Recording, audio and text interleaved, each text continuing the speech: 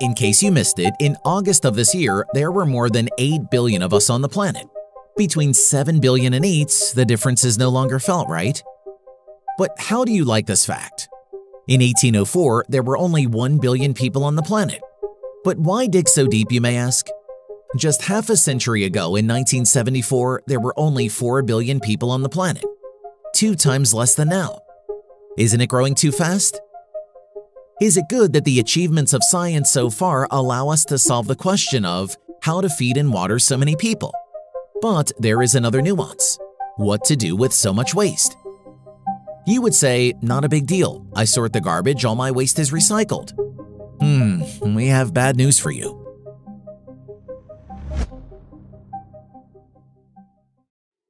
As of 2018, Americans produced 292 million tons of garbage. Paper and cardboard make up the majority, 23%.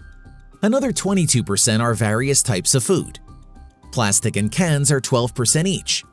9% are metals. Wood and textiles are 6% each. Glass, 4%. And now, what is most critical? Do you know how many of them have been recycled? Only 38% of the total. 69 million tons of waste are processed by traditional methods. Another 25 million tons have been composted, and another 18 million tons are processed by indirect methods. Where does the remaining 2/3 of all garbage go? Lying dead weight in American landfills. When you sort plastic into a separate bin, what do you think about it?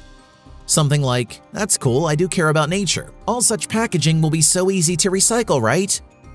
Indeed, paper and cardboard are recycled by 2/3. But metal objects receive a new life by only 1/3. Glass and textiles are recycled by 1/4. But what about plastic? In the US, less than 10% of the total is recycled. And this is not a matter of technology development or improvements in the future. The share of recycled plastic is not growing, it is decreasing. According to Greenpeace, only 5% of plastic in the US was recycled in 2021. Globally, this figure also does not exceed 10%. So, why is plastic recycling a myth? Why does 90% of plastic waste continue to litter the planet? Did you know that they only recycle certain categories of plastic? According to Greenpeace surveys among workers of processing plants in the United States, they mainly use only polyethylene terephthalate, or PET, and high-density polyethylene, or HDPE. From the first, they make bottles for water and soda, and from the second, bottles for milk and packaging for shampoo or liquid soap.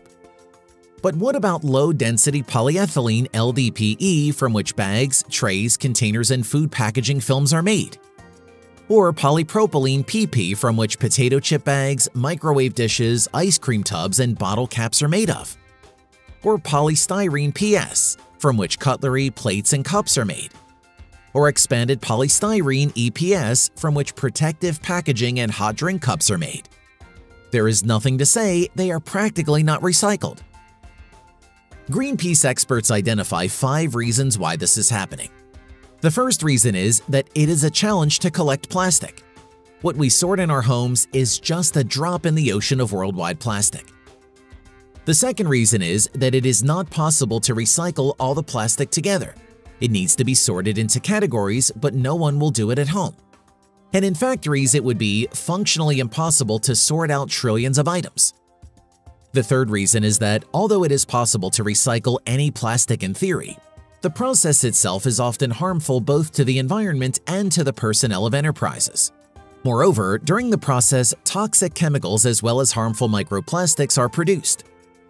The fourth reason is that food-grade plastic can become contaminated with other waste and is no longer suitable for use as a food material. The fifth reason is that plastic with elements of food or those materials that were inside are not always taken for recycling.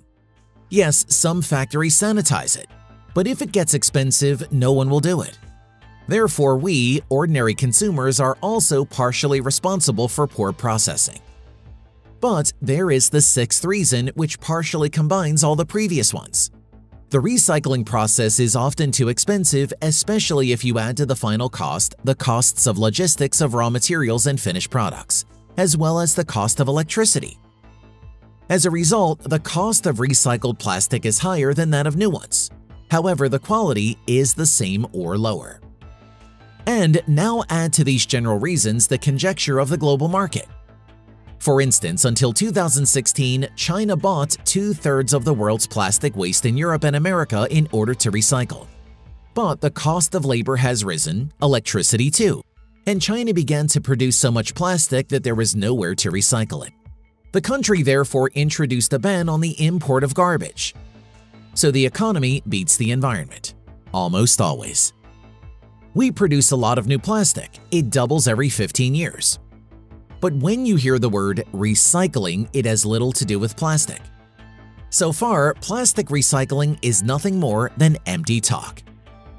We believe that in some next videos, we will have an opportunity to talk about startups that will come up with a solution to this problem.